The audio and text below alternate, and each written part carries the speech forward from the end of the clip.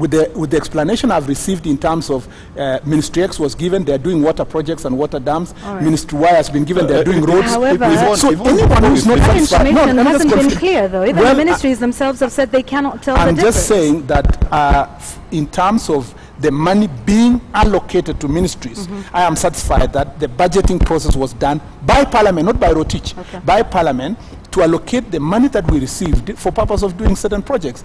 Now, it is my responsibility as a member of Parliament then to go there and say, great, Ministry X was given this water for water, this budget for water. Right. It was given Senator, for roads. Are the roads being done? Are the water being done? Right. And second, let me just complete this thing. Yes, there's this dichotomy that court wants to introduce, that you can separate the money that looks like came from Eurobond might be blue, and the ones that came from taxes might be yellow. Well, that's a simple way of putting it, but surely there should be a way to be able to tell which money has gone to which one and which specific projects were earmarked for this money. That's a rather simplistic way of putting it, but surely with some serious astute accountants within the Treasury, it should be able to tell we got X amount from VAT, we got X amount from payee, this amount that came from the Eurobond, and this is how it was channeled. Now let me conclude. So I was saying that if you get an allocation to a particular ministry, that ministry, like roads, given 40 billion to do roads, that's infrastructure. Of the 40 billion, this is coming from the general budget, both borrowed and taxes. You've put another ministry 50 billion to do security infrastructure, build the houses for police or whatever. That money comes from both taxes and whatever. The most important issue here is that you cannot go there and then say, okay, taxes were 10 billion only, let us account for the 40 billion, we are not accounting for the 10 billion that were taxes. The accountability, that's why I'm arguing that. So you're saying the accountability should be for all the money. All right. You cannot say account for Eurobond and don't account for the actual because my brother, Senator, was involved in the drafting of the current constitution. And there is a clause that talks about the right of access to information. Absolutely. You cannot create the impression that it is only parliamentarians who've got that right to access information. The ordinary Mwananchi has got the right to access that information, whether it is held by members of parliament or it is held by the executive. And that is why it is important that Rotich and the executive gives consistent answers, because this money has not been borrowed by the political class. It has not been borrowed on behalf of the political class. It has been borrowed on behalf of Kenyans, including that toddler who's one year today. Now, secondly, in this issue of access to information, it would appear like Senator Murkomen has got some information that many of us don't know. Because if he can say that 40 billion has been allocated to infrastructure and it went into this project, that is what we are asking Rotich to do. And if Senator Murkomen has got that information, then Rotich really should not be in a problem to outline that the 275 billion shillings that was received, 10 billion went to this road, 5 billion went to that airport. It is as simple as that.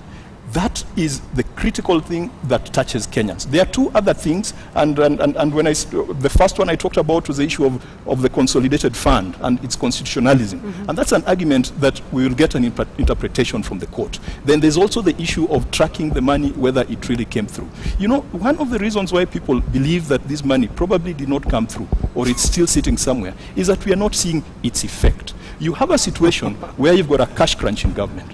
Senator Murkomen will tell you, and it is not a joke, there's no toilet paper in parliament. Why? Because parliament is not getting money from the exchequer. Why isn't parliament getting money from the exchequer? The story is that there's no money.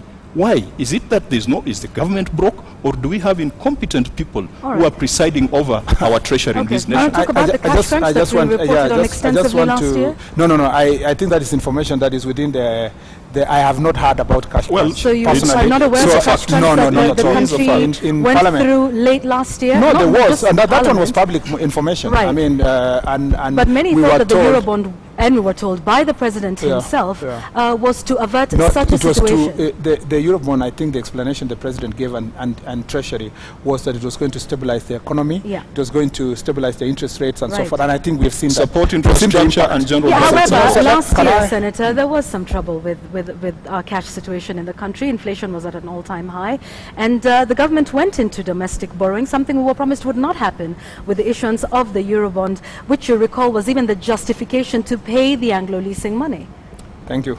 Now, this is, let me first respond to the what was I saying initially? That the first thing was, you know, in terms of access to information that my colleague has talked about. I think everybody has a right to access information, including ourselves, but we have a greater duty of care because we are representative of the people, and we were put in parliament for purpose of summoning those people and questioning, and on behalf of the common wananchi, digest the information and give it to them. And I've never said that is a stop, and that's why I said I'm confident. Two, it's good for my brother to appreciate that, unlike the Rwanda situation is talking about in other countries, we borrowed for infrastructure, not specific infrastructure. We never borrowed. And there is this obsession, and we have raised in the past that is suspicious, that ODM wanted that money, and Raila Odinga specifically, to go to greenfield projects, to go to specific projects that he hurriedly, just before last elections, launched. And you know, we hear of stories about business brokers that have interest in those projects. And could it be that they wanted the Eurobond money to finance those projects because they are in interest? That is the question we're just raising. Let me conclude. And then when we talk about the money that came for Eurobond, unlike the ones that went to other countries, it came to be part and parcel of our budget. Okay. So once it went to the budget, it is now disbursed as infrastructure money to be used for infrastructure projects across various ministries. So it wasn't earmarked for specific projects? Is that what you're saying? Okay, exactly. All right. Well, okay. The beauty of today's global information economy is that information is out there. If you go to rich.co.ke, you'll find the prospectus of the Eurobond, and it is very clear. There are, of course, there are those economic targets of inflation and interest rates, but it was very specific that this money was to support infrastructure, and it was also for general budgetary support. Absolutely. Because no one is going to buy a bond. On that you seem to agree. You agree with me? Yes, okay. No one is going to buy a bond if they don't know how it's going to be used. Right. This is not the first bond in the world, really. We've been buying bonds of corporates in Kenya. So an insurance company like UAP tells you we've got this expansion program across Africa, and that is what points to the attractiveness of that bond. So the plans that we had for the bond were things that we should have stuck to. Now there's this obsession with Raila Odinga, and the fact that I'd like your response to the fact that there's some specific projects that if you look at the SGR, none other than Alfred Keter, who comes from the senator's own party, made a lot of noise that the SGR was overinflated, that the cost increased when the Jubilee government got into power. Okay. Now, could you respond specifically to what Senator Murkomen is talking about? These are the guys talking about Raila Odinga wanting kickbacks. Now, this money was to be applied in a year when Raila Odinga was in the opposition. If anyone was to benefit from kickbacks, then it would have been the government. This is a narrative that is so unfortunate, Yvonne, because it tries to say that one wrong is justifies the other. That probably we have eaten Eurobond money, because if we wouldn't have eaten it, Raila Odinga would have eaten it. It is a very, very wrong assertion. Very quickly. I think that is let me just answer that very briefly. I said it very clearly that the obsession with the opposition leader with that Eurobond, when he discusses Eurobond, he discusses about greenfield project. He discussed about Eurobond, it discussed about certain projects. Like because those projects were launched hurriedly before elections in the hope that they were going to win the elections and then continue with those projects. So we are saying it just raises levels of suspicion. Your point is made on that one. So I think we can tell where that implication was going. But let's talk a little bit about the IBC.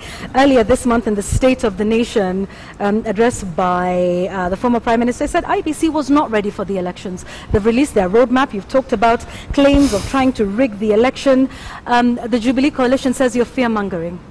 The biggest threat to IBC right now is that when someone raises an objective criticism of the IBC, Jubilee rushes and organizes a press conference addressed by 50 MPs to defend the IBC, giving an impression that IBC could be a department of the Jubilee Alliance Party. I think that is a very big threat to the independence and credibility of IBC. But to the more specific issues, and I was part of a press conference where we talked about IBC's lack of readiness. We are going into what we are calling mass voter registration. IBC only has 500 million shillings. Remember, the guy who walked away with cash out of NYS walked away with 791 million. The money IBC has to conduct nationwide mass voter registration is what one individual walked out with. But the fundamental thing is this, and I will give you an example. Is that a fair comparison to put the two together? Let me get back to the point. I think you're trying to take advantage of one scandal. Let me get back to the point. I know my brother is a clever guy. He'll respond in kind. Look at Mfangano Island, which sits in my county. It is a ward. It is a ward comprised of more than 15 hills and valleys. And you are telling me that you're bringing 2 clerks with 1 BVR device to register people? That is disenfranchising our people. What IBC should have done, because they've always cried about lack of budget.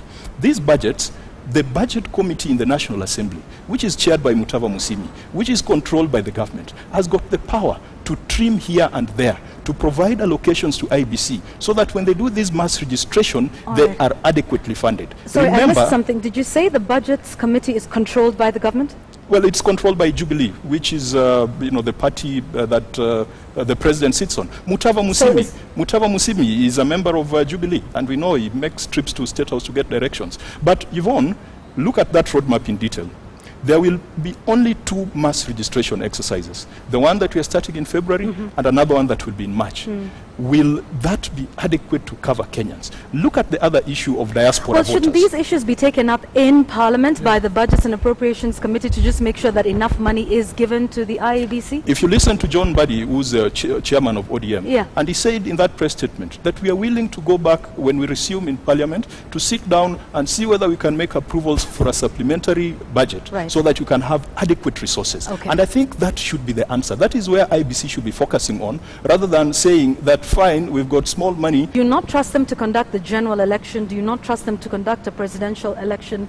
Because no doubt CORD will be participating in the 2 by-elections that are slated for early this year. So on one hand, CORD says IBC is not ready, the elections will be rigged, there's no voter registration that should be happening at this point, it's rushed.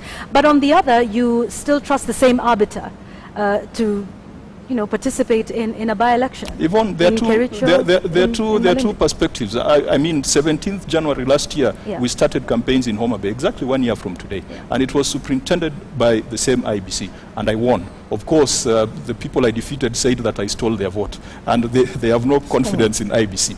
But there are 2 perspectives for me to rate the IBC: competence and partiality.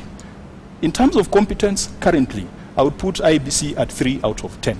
In terms of partiality, I would still put it at 3 out of 10. So are they competent for the by-elections, but incompetent for the general election? Yes, a by-election is one position. It was only one box, one debe that was affected. In this case, when you go for national elections, you've got 6 debes, you've got thousands of polling stations, and you've got much serious technologies. Now, the beautiful thing, Yvonne, is that competence can be upgraded. And I think in this 1 year, we can attempt to deal with the issues of competence around technology, around people. The only unfortunate thing is that partiality sometimes is a very innate thing.